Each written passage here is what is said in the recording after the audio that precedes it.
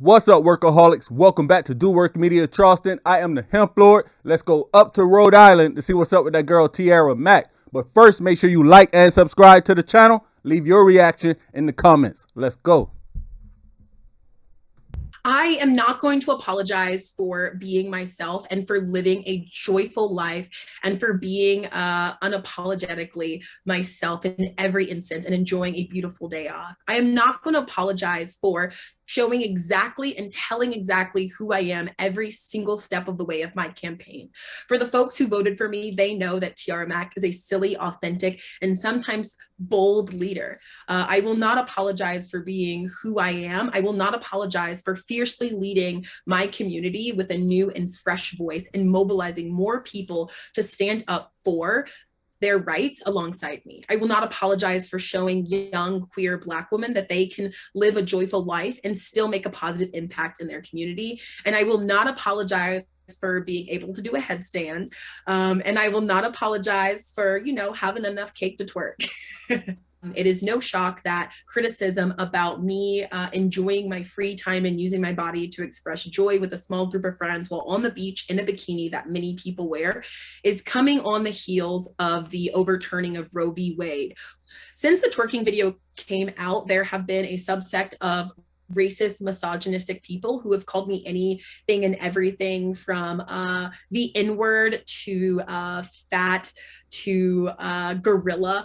Many of the negative comments I have received have been racially motivated. They have been racially disgusting. They have been comments on my body. And none of them have to do with the policy. This has been a very targeted attack on my person. And again, it is very convenient for the GOP to try to create a narrative that Black people and people of color are changing society. There is a status quo, and just because the status quo is changing and the people who lead our country look different doesn't mean that is bad. It's just different. We need new people who are willing to shake up how we've done things, because quite frankly, how we've done things has not worked. People are divested. People don't even feel like their vote matters. People don't feel like they have an impact in their community. And I hope that more people see that you can twerk and have fun, and you can also make a tangible impact in your communities for the better. Boom, there you have it. All right, real talk. I think that she was ready for the backlash. I think that she understood that she would get some backlash. I don't think that she did it for the scene to get backlash and have this media frenzy about her. I think she was really just having fun and being genuinely herself.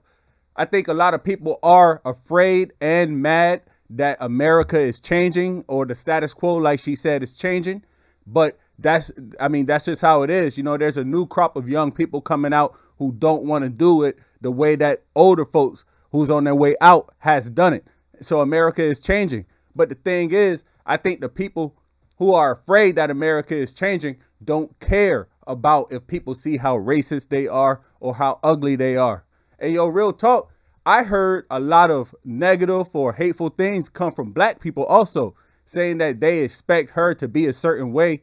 And that's cool, if you think that she's misleading the youth, but I don't think that she's misleading the youth. I think the youth that is coming up now are smarter, just have more intelligence and more open-minded, free-minded. That's what I really think. But leave it in the comments on what you think. I'm the Hemp Lord. Peace out.